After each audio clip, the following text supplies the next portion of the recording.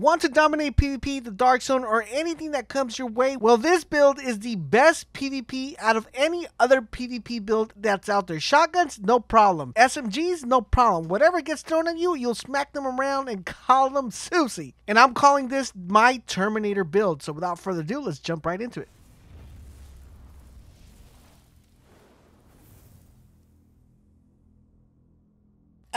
This is LaserBolt, and today I bring to you guys the best, yes, you guys heard it correctly, the best PvP build you could possibly get to dominate not only the Dark Zone, but even if you bring this out into PvE, you're still going to be wrecking people. The raid is going to seem like a piece of cake. Everything that you touch within the division will just melt like butter, and you're just going to obliterate not only the competition, but also the NPCs. This build is by far the best one, and it has the best synergy out of every build that has been created. Trust me when I tell you guys, you are definitely going to want to run this build. Now, before we get started with the build, I want to remind you guys about our monthly giveaway. We're giving away a free copy of Shakiro this month for the console of your choice. If you want to participate and join, all you got to do is click the link down below where it says Join Bolt Nation. Once you join, you guys will be automatically entered, so good luck to everyone that's participating. All right, so just like we always do, guys, we're going to start off with the attributes. What is the target? What are we looking for? What should we definitely be trying to obtain when we get the attributes for this build? So there's going to be two things that you're going to have to focus when getting this build. We'll explain why further in the video, why this is our requirements. And some of you who are used to builds, you guys are going to kind of get an idea what I'm going with this build once you see the attributes. So for the first attribute, we are going to want to make sure that our blue is a number 11. You want to make sure that it's 11. It could go higher than 11, but it cannot dip below 11. You want to make sure that you are hitting 11. Now, for our red attribute, we want to make sure that that attribute is hitting 3 or lower. You have to make sure you're on 3 or lower. If you go any higher than 3, then you goofed up. You want to make sure that it's 3 or lower. Now, for our yellow attribute, we want to make sure that it's also a 7 or higher. It's very hard to get it 7 or higher, but you want to make sure it's 7. You do not want to go below 7. You want to make sure it's 7 because the talent that we're going to be using with this one actually has a requirement of 7. So definitely make sure you're hitting that 7 mark. Now that we got the attributes out of the way, let's talk about what weapons we're going to be using. For our primary weapon, guys, we're going to be running the custom P416, or it could just be any P416 that you have. The talents you're going to be looking for this one is Optimus. I believe Optimus is really good. I like range, but I think Optimus for this particular build works well because you will be taking damage in PvP. And if you're wondering what exactly does Optimus do, it says weapon damage is increased by 3% for every 10% ammo missing from the magazine. So if you're running a 50 clip, every time you lose 10 rounds of your mag, you're going to be outputting more additional damage, making it a really good talent. For our second talent, we're going to want to run Allegro. This is not a requirement, but it would be very beneficial if you're able to roll one with Allegro. Basically, what Allegro does, it says rate of fire is increased by 10%. Remember, the faster you shoot your bullets, the more damage you will be getting because we're trying to tap into that Optimus, so the synergy works perfect right there. And for our holster talent, we're going to run Protective Reload. While equipped, this weapon grants 10 bonus armor while reloading. Remember, since you're going to be running your clip really fast, every time you reload, you're going to be getting your health. This gives you by far the best synergy out of any other talents you could put within the P416. Alright, so for our secondary weapon, we're going to be running an exotic, and that is going to be the Nemesis. The only reason we're running the Nemesis is because we want the preparation talent. It says while holster, gain 25% headshot damage when scoped with your current weapon. Remember, in order for this to actually proc, you do have to put the scope, I think it's a 3.5 or the 3.4 scope, on your 416 in order for this to proc. So do keep that in mind, guys. You want to make sure you have that equipped so you could proc that 25% headshot damage. All right, for our thirdary weapon, guys, we're just looking for the talent, and the talent we're looking for, which is going to be our holster talent, is called Protected Deploy. Not Protective Reload, but Protective Deploy. It says while equipped, this weapon grants 10% bonus armor while deploying a skill. Remember, during PvP or doing PvE, you are going to be getting shot.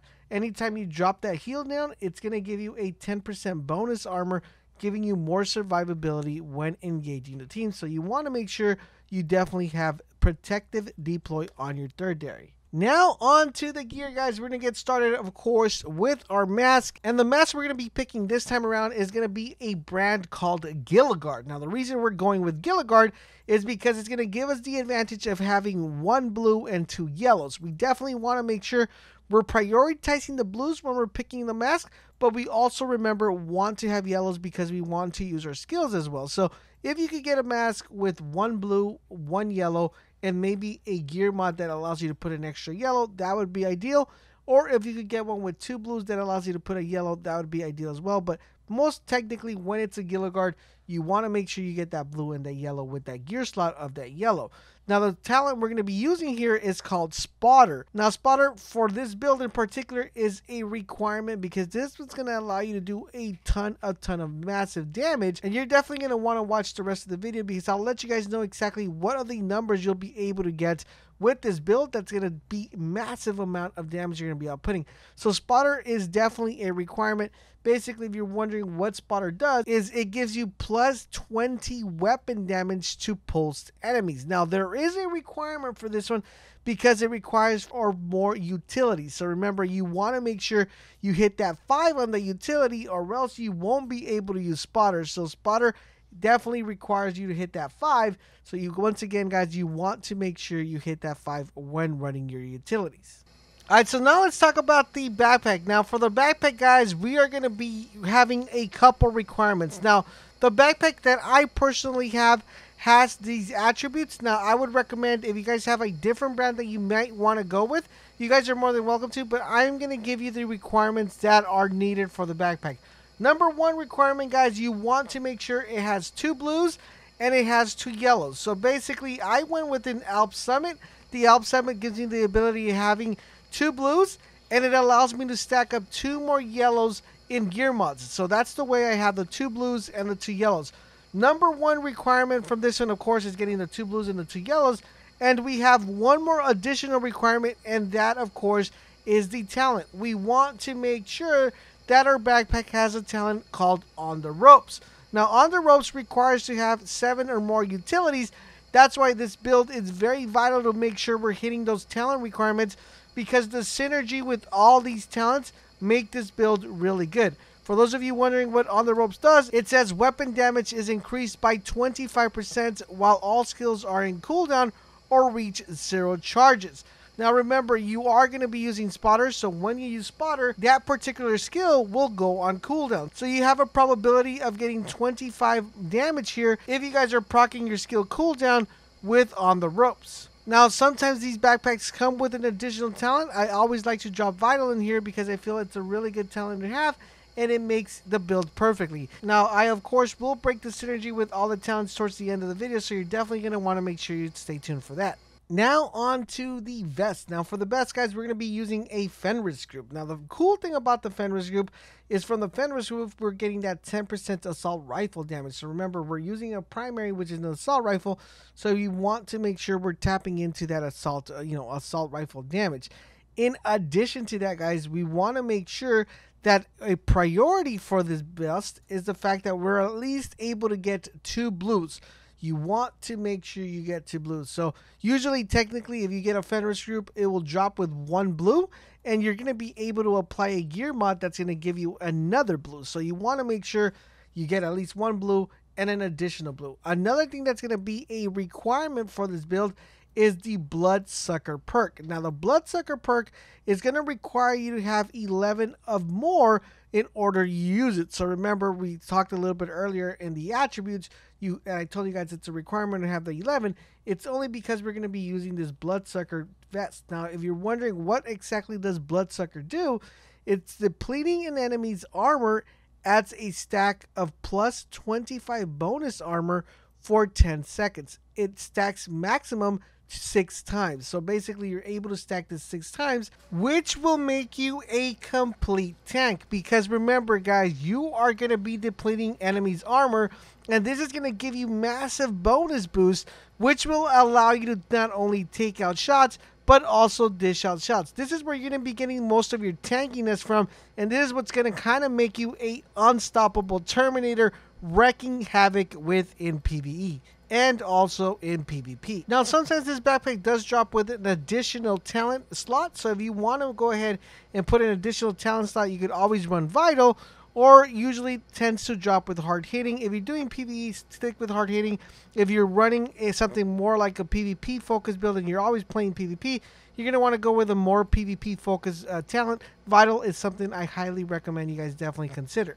Now onto our gloves. So for our gloves, guys, we're going to be using our brand called Gilligard. Now the reason why we're using the brand Gilligard is, for me personally, this is the only way I am able to get 2 blues and 1 yellow. Now, of course, the reason why I want to get 2 blues and 1 yellow is because I want to make sure I'm hitting my attribute targets. Remember, that is the main priority of this build.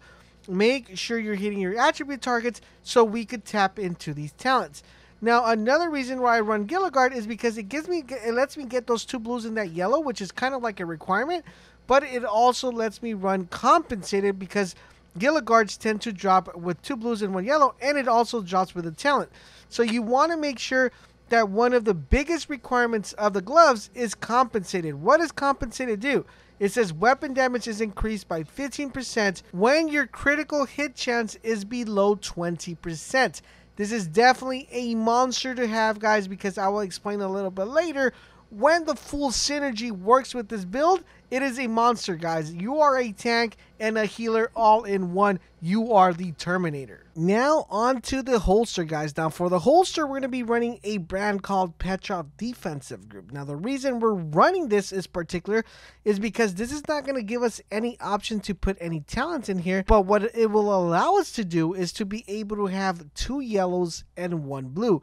You want to make sure when you guys get your holster that it drops with 2 yellows and 1 blue. The reason why you want to make sure this drops with 2 yellows and 1 blue is because we want to make sure we're hitting the numbers that we had with our attributes. This is what's going to make this build extremely well. Even though we're losing on not putting a talent here, the talent we're going to be using next is going to be so vital and so important to this build that it doesn't really hurt us to lose talents within the holster. Alright, so now onto our last set of gear, which is our knee pads. Now for our knee pads, guys, we are going to be running the Gilligards. Now the reason why we're running Gilligards, guys, is because this is the only set that allows us to get a whopping 3 blues, guys. It's gonna all of them drop with 3 blues. It drops with 1, and you're able to stack two additional gear mods in here, which will give you a total of 3 blues. Now with this one in particular, the only main requirement is to make sure it's a Gilligard, and you want to make sure you have a talent called Patience. Now Patience, it's a really good talent,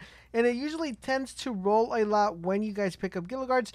The reason why is because even though we don't need a lot of health, Patience is going to give us the ability of get our armor back when in cover. Usually when we're in PvP, we're going to be getting shot a lot, we're going to be in cover a lot, so Patience is a very vital talent to have because it's going to give you the ability of regenerating your armor while you're in cover. For those of you who want to know what Patience is, it says after being in cover for 5 seconds, armor repairs by 5% every 1 second. So it's a really good talent to have, and it never hurts to have a talent that actually gives you more health while you're in cover. Alright, so now guys, on to the numbers. Mason the numbers! Mason the numbers. Yeah, so for the numbers, we're going to be talking about targets you want to hit. So I'm going to give you guys the ones you want to make sure you're constantly hitting. Of course, for the attributes, you want to make sure you have that 3-11-7. That is going to be your target. Now, what makes this build extremely amazing is that it allows you to have a plus 200k armor,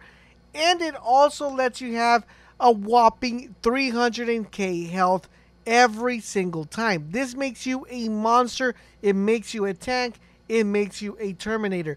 In addition to that, guys, you are also going to be doing a ton of damage because the synergy on this build, it gives you the perfect combination of doing damage and just being a tank. You are going to be getting a total of 60% weapon damage just on talents alone.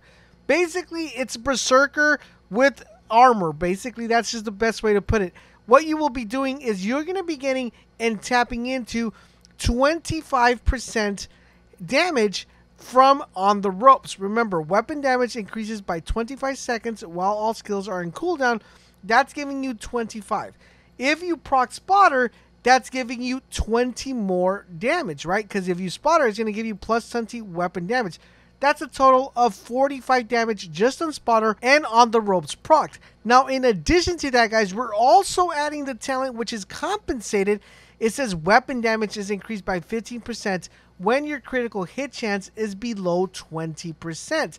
So you guys see the synergy here. This is the 60% damage we're getting just off of 3 talents alone. So ideally what you want to do is you want to make sure you get rid of all your skills. Of course, spotter's going to be your last skill you're going to get rid of. That's going to proc on the ropes. You get that additional 20% from spotter. You're tapping into that 25 from on the ropes, and compensated is kicking it at the same time, giving you a whopping 60% weapon damage just on 3 talents. In addition to that, guys, if that wasn't enough, we're also tapping into the talent which is Patience and Bloodsucker. This is where we're getting our heals from. Basically, Bloodsucker, it says depleting enemy's armor, adds a stack of 25 bonus armor for 10 seconds. You're getting that 25% back, and if you are behind cover, you're getting your armor back with repairs for 5% every 1 second. So this build right here, guys, will automatically wreck any build currently right now in PvP.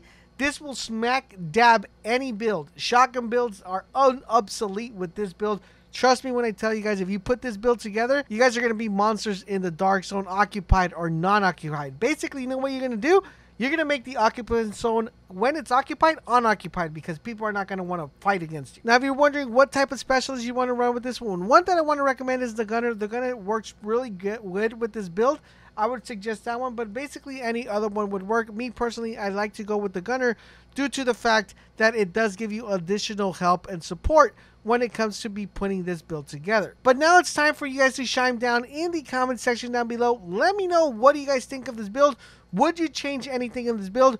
Would you think that we needed to add something, remove something, or what is your overall opinion? I do want you guys to put this build together, try it out. It works as good as it does in PvP, as it does in PvE. This is definitely the best build out of there when it comes to not using skills. It's just a monster, guys. Trust me when I tell you. I do hope you guys did find this video helpful and informative. If you did, guys, do me the huge favor, drop a like, share this video with your friends, because that does help me out a lot. The more likes we get on this video, the most exposure we get, so I really would appreciate it if you guys did help me out in that way. If you want to show additional love and support, consider joining the Bolt Nation. To join, it's super easy. All you got to do is click the link down below where it says Join Bolt Nation. You will be joining the Bolt Nation, and you will be also unlocking exclusive features only found in the channel. Thank you guys for watching, and don't forget WGATAP, and I will catch you guys on the next video.